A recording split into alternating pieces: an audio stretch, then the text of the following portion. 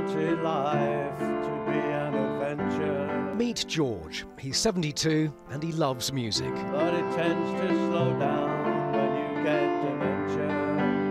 And he's been in a care home in Bexhill for 3 years. George is determined to spread positivity. Life doesn't have to end when you get something like dementia. It carries on, and you seem to retain a sense of humour. Well, I did anyway. Don't go outside without first getting dressed. To mark World Alzheimer's Day, George and his music therapist Laurie posted this video. He wrote the words, she wrote the tune. It helps bring back memories of when I was a lot younger, because I used to do a bit of singing. I just enjoy it so much. It helps me relax. Just keeps me focused on stuff.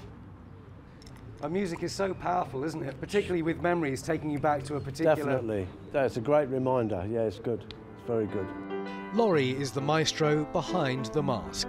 He couldn't recall writing the song, and I think it took about a week for him to believe that he had written such an amazing thing. He was really proud of himself, and he was like, "Did I write that? God, I'm good, aren't I?" Because that's what George is like. Almost every family is touched by dementia. This family is forever grateful to music therapy.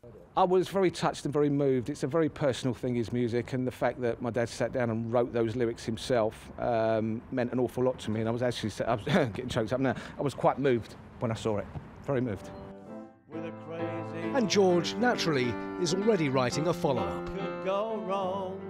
Don't be shy, don't be flops. It's never too late to get on top of the pops.